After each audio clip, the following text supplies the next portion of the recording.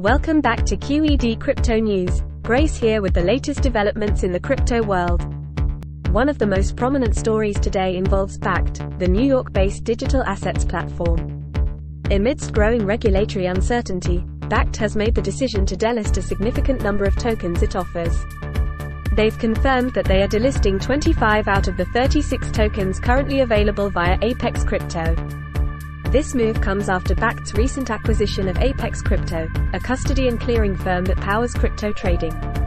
The delisted tokens include noteworthy cryptocurrencies such as Solana, SOL, Polygon, MATIC, and Cardano, ADA. This decision by Bakkt is in response to recent regulatory developments and lawsuits filed against key crypto exchanges like Coinbase and Binance by the U.S. Securities and Exchange Commission, SEC.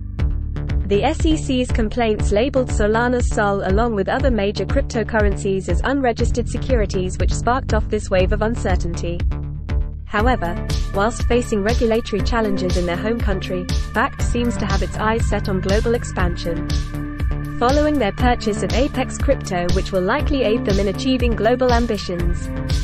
They seem to show interest in markets outside the United States where cryptocurrency adoption seems more vibrant. So what does this mean for us? It's certainly an interesting time for crypto enthusiasts as we see how companies like Bakkt navigate through these uncertain waters. Will they successfully expand globally? Only time will tell. That's all for today on Q.E.D. Crypto News. Stay tuned for more updates on all things crypto.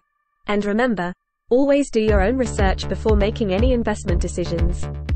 And as always, if you're enjoying our content, don't forget to subscribe and hit that notification bell so you never miss out on any important updates. Until next time, this is Grace signing off.